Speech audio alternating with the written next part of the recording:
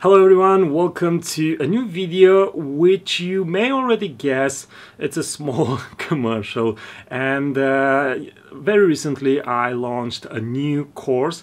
It's a course about Lightroom. It teaches Lightroom. So if you don't know how to use Lightroom or you have different questions about this program, this course is for you, because I take you from a beginner state and I take you to the all the way to the advanced class.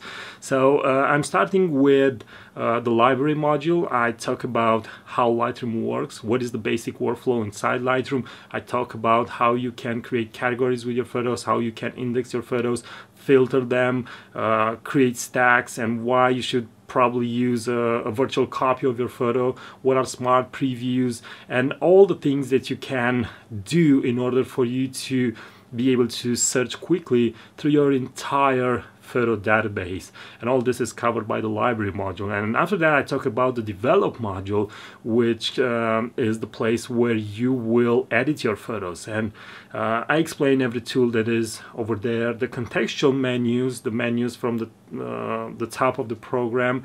I try to explain almost every little icon and every option in this software, how you configure your catalog, how you configure your the program.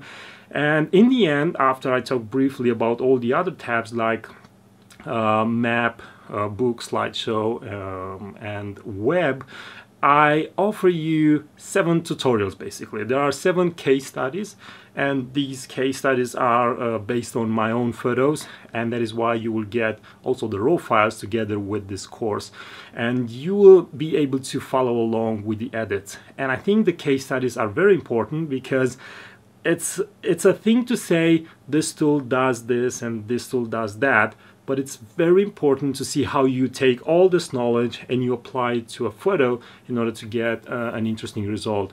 And my belief is that I've incorporated in this in these 7 case studies some of my present editing techniques, and I also explain why I'm doing certain things, because editing, in my opinion, it's not just a simple opening the program and just taking the slider to the left or to the right. Editing comes as a consequence of a thinking process, and what I'm trying to teach you is a way of thinking.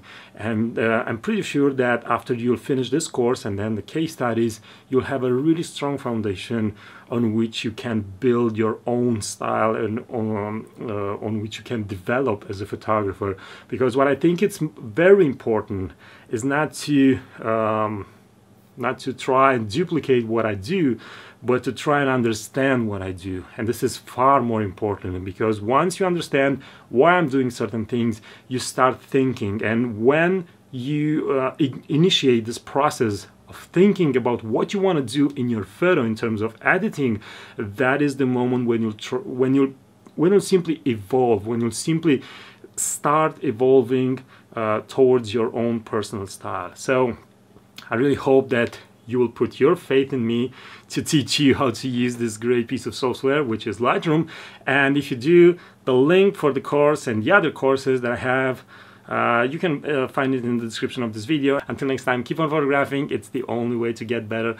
Thanks for watching, and buy the course. Bye bye.